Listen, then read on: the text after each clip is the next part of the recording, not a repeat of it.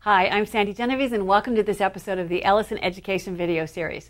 You know, we're making tops today and they are really going to set your mind spinning. And the reason I say that is because if you look here, the tops that we're going to make actually will spin. So, Austin Powers, eat your heart out. But what you need to do is you need to start first by cutting with the die. And the die will give you the spiral, and it also gives you the circle, which I've cut out of cardstock, but I've cut an extra one just out of copy paper because I need to mark the middle. So I'm going to fold this into fourths, and when I open it back up, the spot where those folds intersect is going to be the exact center. So if I use this now, and I line this up with the one that I just cut, and I mark now the exact center. When it comes time to turn it into a spinning top, it's important that the spinner sit right in the middle. Now what you want to do is just put adhesive. So I'm going to take and I'll put adhesive, and I'm not going to stop to do as much adhesive as you'd really do. I'm just going to put enough so that it will kind of hold it together for me to show you how to assemble it, but you might want to put more adhesive. It works best if you have this end go off of an edge. So I'm going to sort of place it roughly in the middle, but I also want this to go right off of the edge. And then I'll go back and I'll press down, and I can see that I must have covered up exactly where, I'm going to put a little more adhesive.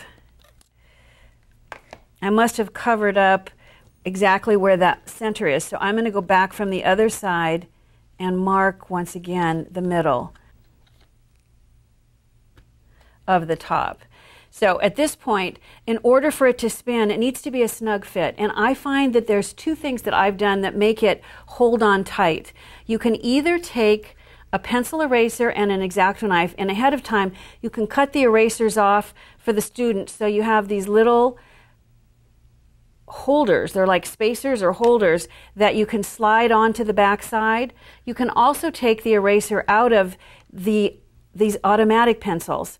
If you pull this eraser out, it's perfect. Not only it's a good length, so I can use this. I'm going to go ahead and I'll just poke the pen right into that eraser, and I want it to be a tight fit, so I'm going to place it on the table and push until it's a nice snug fit. And now you can see just how quickly and easily you can create a spiral.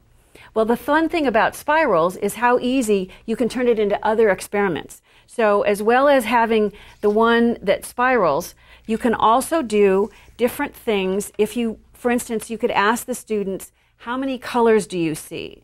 And what I've done is I've taken the fraction circles and I've just cut different colors in the rainbow and attached it to the circle, the fraction circle die. You can see I've got the eraser on the back, and when I spin, suddenly now, instead of seeing the individual colors, look at the effect that it gets just with motion, to look at the difference between something that's still versus something that's moving.